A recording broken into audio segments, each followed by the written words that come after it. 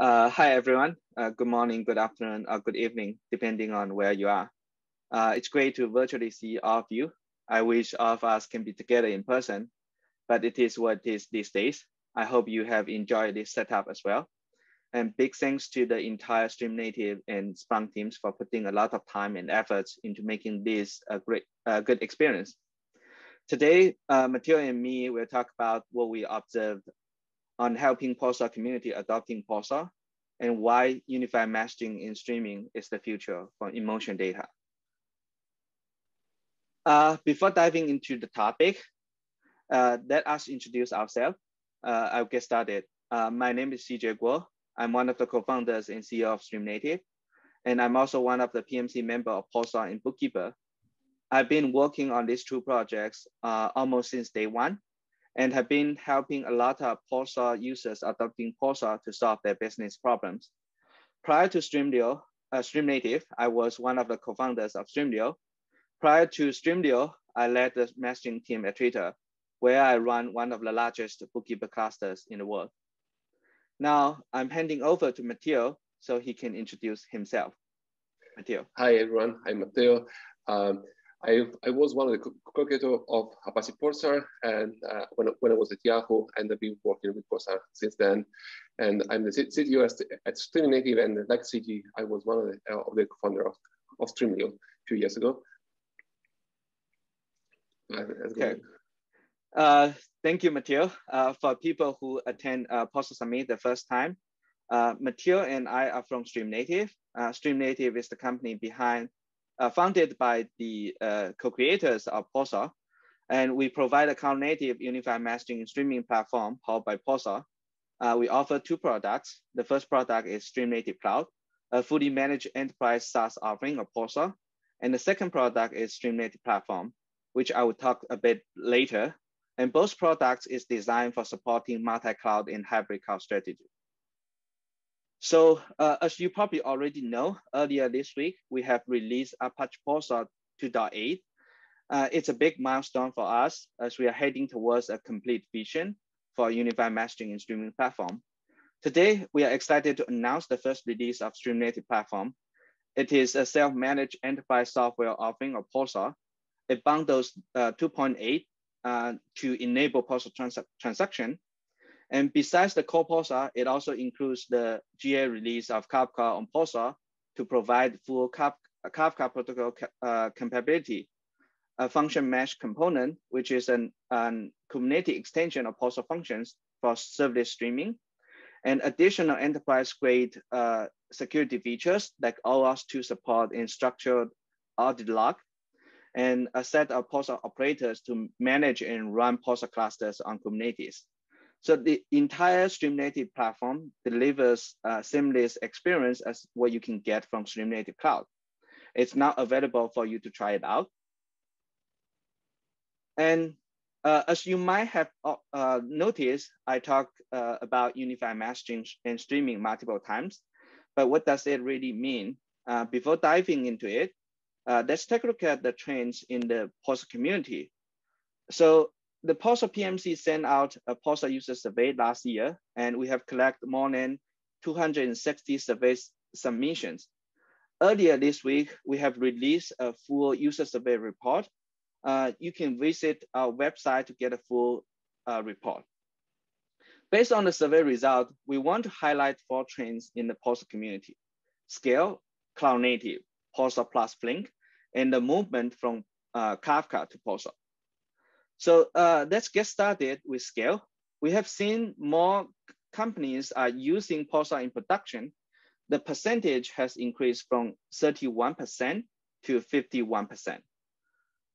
We also seen an increase in number of large-scale enterprise deployments.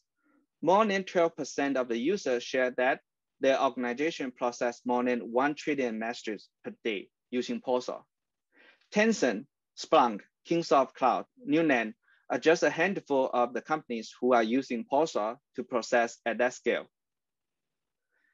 The second trend is cloud native. The adoption of Pulsar is being driven by a large industry move to the cloud in Kubernetes. As part of this move, organizations are looking into technologies that are run in the cloud, scale well, and can leverage and run well on top Kubernetes.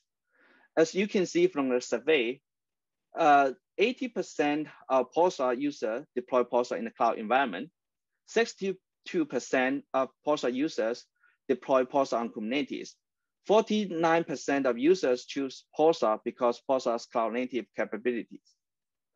So technologies with single tenant system, monolithic architecture, and that lack geo-replication in multi-cloud capabilities that are not able to meet the needs of modern data applications. As a result, companies are increasingly looking into adopting cloud-native technologies like Pulsar to meet their business needs. The move to the Kubernetes is not a simple lift and shift. The transition requires new development models, new ways of thinking, and that is causing companies to reevaluate how existing technology will be deployed and managed in cloud. And that has been one of the major driving factors of Pulsar adoption. And the third trend is Pulsar and Flink integration.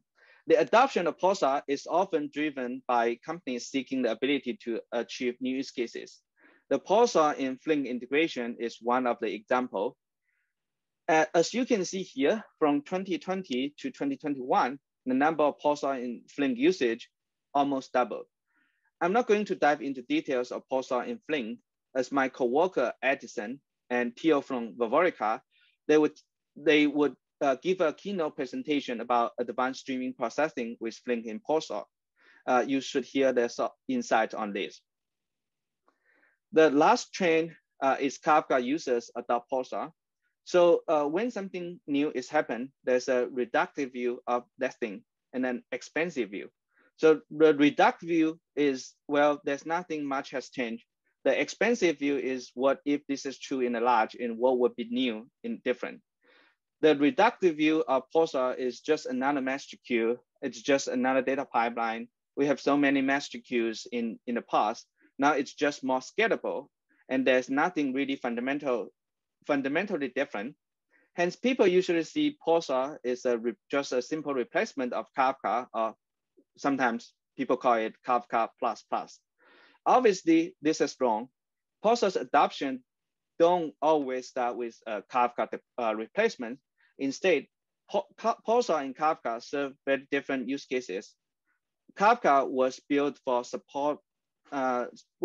to support data pipelines and data movement to centralized locations. Pulsar, by contrast, was created for serving mission-critical applications, which require more flexible consumption model. So people usually get started by adopting Pulsar for mission-critical applications or new use cases. Once adopted, Pulsar usage expands across organizations. That is aligned with what we have learned from the survey. 68% of Pulsar users also run Kafka.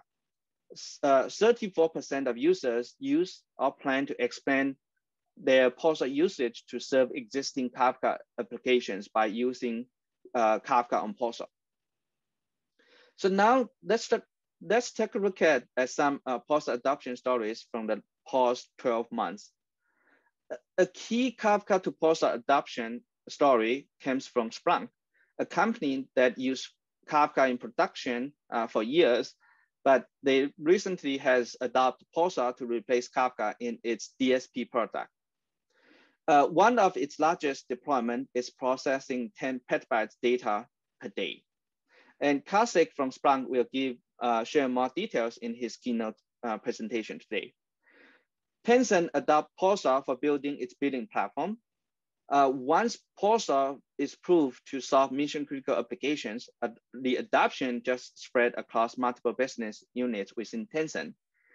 There are a few breakout sessions from Tencent. If you are interested in learning about their adoption story, please check them out. Iterable is another Pulsar adoption story that expands from its original usage to a more broader usage. Iterable first adopted Pulsar to replace RabbitMQ that was used for powering its core business services. Now they are in the process of expanding use cases to build data services. They are also presenting in the summit. Please don't miss their talk. So the movement from Kafka to Pulsar is not simply just mean Pulsar is a better technology, next generation of technology, but it also means the rise of the data needs for unified messaging in streaming. People are looking into one platform that is able to support all kinds of emotion data. To support this trend better, we need to kind of rewind back to the early days of Pulsar. So back to 2012, when we first set out to build Pulsar, we thought there should be a global geo-replicated infrastructure for our messaging data. So we didn't start with the idea of making our own software, but we start by observing the gaps in the existing technologies available at that time and realize how they were insufficient to serve the needs of a data-driven organization. So what does that mean? So there are two different types of emotion data. One is messaging and the other one is streaming. So messaging systems usually deal with commands that represent changes that need to be made to a system. An example is that we send messages that says process this order or change user to be deleted, but we don't actually perform that change and just send the notification to trigger other service to make the perform the change. Messaging services are usually slacked when synchronized communication needs to be broken down into smaller microservices. In contrast, streaming systems deal with events. The state changes themselves. So instead of sending a message saying this user wants to update their email, so instead would actually perform the updates. And events within a streaming system interlink together that may be persist, replay, and aggregate for building data services. So in messaging domain and streaming domain, you probably already know a lot of popular systems like RabbitMQ, SQS, Kafka, Kinesis for building out the services. Now you have two different types of systems. You have to make a tough choice to pick one, or just adopt all the different technologies to build a complicated infrastructure. So the complexity of such infrastructure results in data segregated into two complete silos. One silo is using messaging queues for building application services, and the other silo is using streaming system for building data services. And still, you need additional integration connectors to combine the data together or moving data from one domain to the other domain. To provide a more concrete example, let's use e-coms as an example. So this diagram shows how e-coms would, the e-coms infrastructure would look like when using existing technologies. On the application side, you will be using a messaging queue system like RabbitMQ for connecting different services together. And on the data services side, you will be using like Kafka and together with stream processing engine like Flink to process all the data ingest into Kafka. And Kafka also serves the purpose of writing the data to your data warehouse for the batch processing. And obviously, as you can see here, the data has been stored in two different complete segregated data domain and using different technologies. And you have to build teams that is able to operate these two different systems, and the complexity would increase as you are onboarding more and more data services and application services on those systems. So this leads into one question: why not just have one system that is able to support both messaging and streaming? And because it's a very nature to merge messaging and streaming together, the problem we are solving here is to have one infrastructure that is able to handle data flowing from your business application to your data services. Pulsar provides such technologies to support both. And here's a diagram how Pulsar can be used in e-commerce industry and reduce the entire complexity of your infrastructure. And what you get from this infrastructure is unified storage and transport of messages and streams. And tier storage is also key to Pulsar because that means you don't need additional tools in order to write the data from your streaming system to your data lake. And application and data domain use one single system to exchange data with converged messaging and streaming. And you can have one and more teams to share a single tool set to dealing with streaming data. So at this point, you probably have known why Pulsar is built for unified messaging and streaming, but how we build it and what is the future for it. I'm going to hand over to Matteo and he could walk you through the details. Thank you, Sijie. And let's take a retrospective look at how Pulsar has evolved through the years.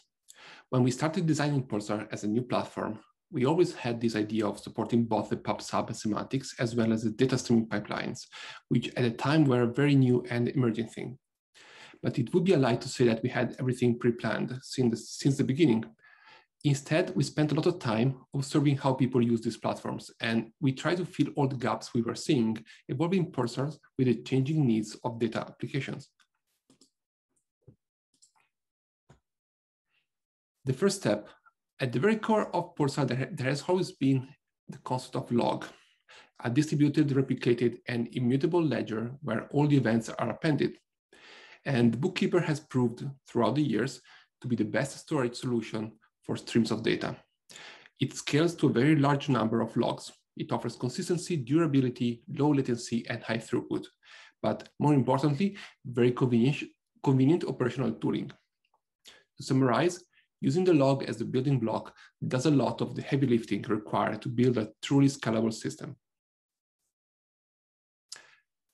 Another architectural choice that came naturally from using Bookkeeper has been the separation of the storage from the data serving layer. This again comes from Bookkeeper because Bookkeeper requires to have a single writer for each log. In our case, the broker acts as that single writer. This multi-layer architecture was exactly what we needed because it allows Pulsar to have stateless brokers. So that means that topics can be easily moved across brokers without copying any data. For example, expanding cluster or adjusting the topic assignments after change conditions in traffic. And the absence of data locality.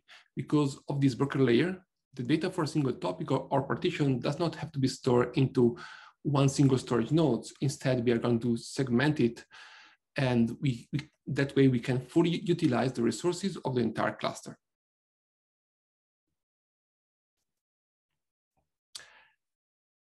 And we just say that the log is the building block of Pulsar, and that is true, but the log on its own, it's a very low level construct. The applications very often need much more sophisticated ways to interact with the data than just running through the log of events. Instead, we wanted to capture the right level of semantics needed to support a wide range of pub/sub and streaming use cases. So the core idea was to leave the flexibility to consume data from topics into multiple different ways, depending on what the application needs. And with this, we ended up having 4 subscription types with different semantics and different properties, each one with its own merits, from exclusive, failover, key shared, and share.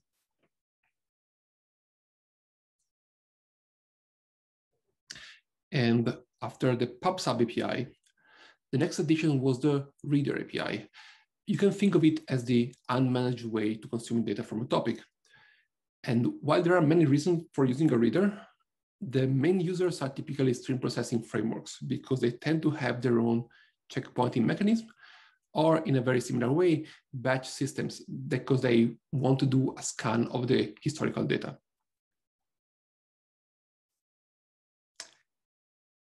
And if you look at the common theme here, the common theme in the API is exposed by Pulsar is the support for schema. Having direct support for schema inside Pulsar means that the brokers can validate the schema of the data being published, and also that we can validate the expectation of the consumers so that consumers know what type of data are consuming. But it also means that it becomes very easy to discover the schema of the data. And this discoverability of the schema means that you can write fully type safe generic consumers that don't need to be aware of one specific schema.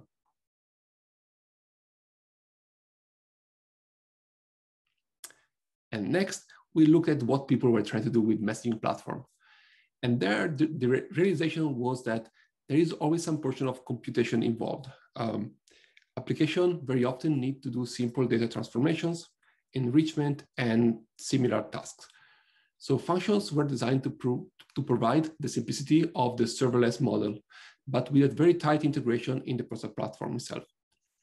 And one example of how powerful the Pulsar function framework is that we have created a connector framework, Pulsar IO, that is entirely based on the Pulsar function runtime. And with Pulsar IO, you can choose between a large set of pre-built connectors from many different systems, both sources or sinks of data, or you can build your own custom connectors.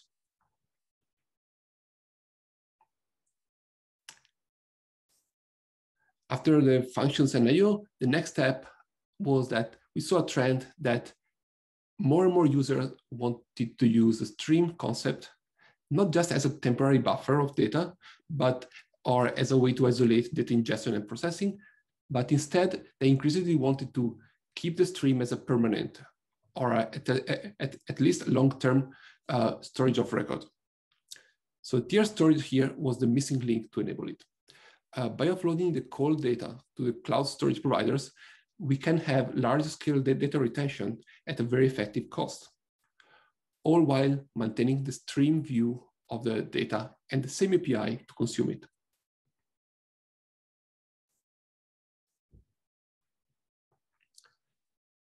Another realization was that because of its very nature, messaging, it is always at the integration point between different application and components. So that is great, but it makes the migration from other platform into Pulsar a bit harder. So you always have to coordinate this migration across different teams and organization. So to make it easier, we extended the Pulsar broker to be able to speak several protocols in addition to the Pulsar native protocol. With protocol handlers, there is a pluggable way to add more ways to interact with the Pulsar service and the same topic data. We started with KOP, Kafka on Pulsar, and then followed up with the AMQP and MQTT. This is a very powerful mechanism for a few reasons. First, application can use existing client libraries with no code or dependency changes. Second, you can mix all sorts of different protocols and interact with the same topic. So you can use a Pulsar producer and a Kafka consumer, or a RabbitMQ producer and a Pulsar consumer, and the data is the same. So it is exposed directly by Pulsar brokers. The data is stored only once, and there is no proxy overhead because it's happening in the brokers.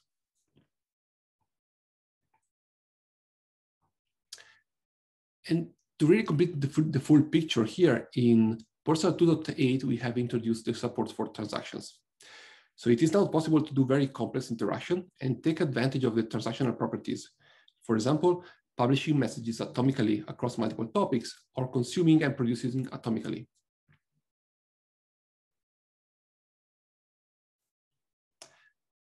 We can say that Pulsar 2.8 is a big milestone in the journey of completing this vision of unified messaging and streaming platform. And we are very excited and very proud of this release. And this is the culminating months and months of work by a larger than ever group of committers and contributors.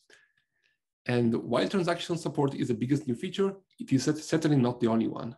We have features like exclusive producer support, about which I will be talking about more tomorrow in an ad hoc session, and a new API for package management to improve the way we manage the functions and connectors code artifacts.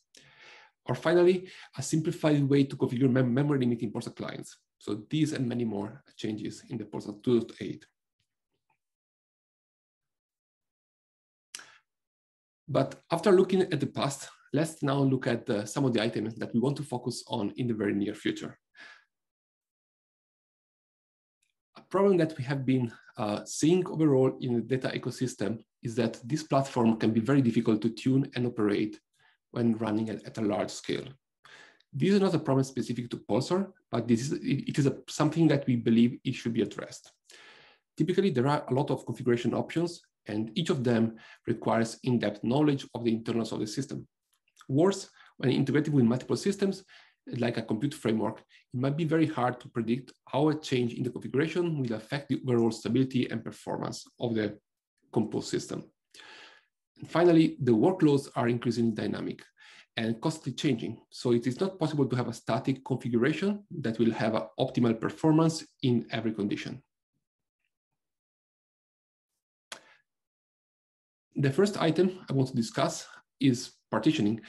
So people are used to see partitioning and sharding, but these really are artifacts of how systems are implemented.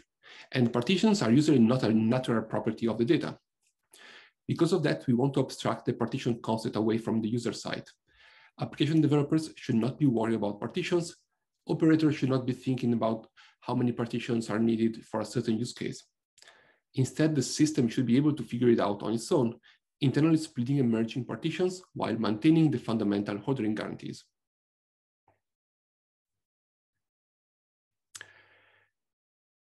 On the storage side, tuning storage system can also be a very, very complex task.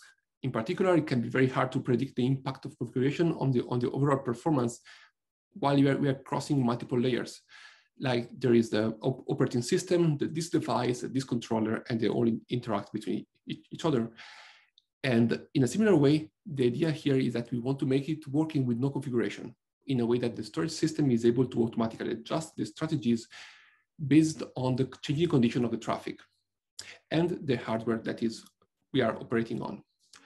So all the aspects regarding the access pattern to the disk, what kind of cache eviction strategies, and so on, this should be all automated.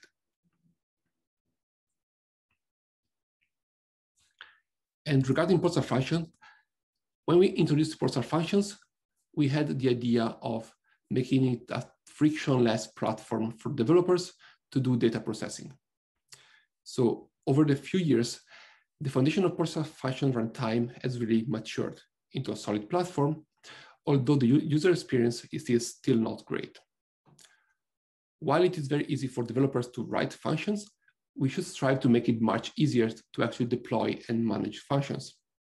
For example, having functions tooling to be well integrated with CI/CD platforms, supporting versioning and out-of-the-box support for A/B testings.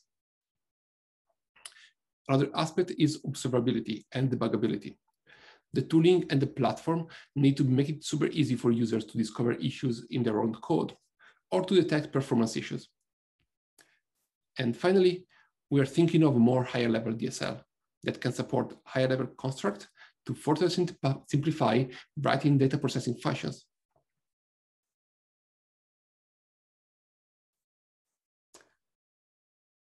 And we talked before about tier storage and how it has enabled completely new use cases to be supported by Pulsar. Regarding tier storage, the next step here is to make sure that we can integrate it with existing data lake technologies like Delta Lake or Apache Hudi. The vision here is to use the data lake as the tier storage backend so that the same data can be consumed as a stream or with the data lake tooling, having this duality between the long-term and the stream.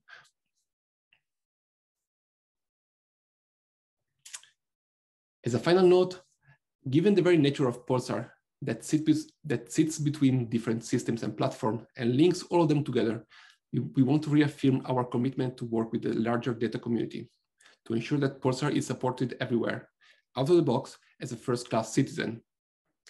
We have been partnering with many open source communities like Trino, Druid, Pino, Spark, and Flink, and we will continue to do so and much more in the future.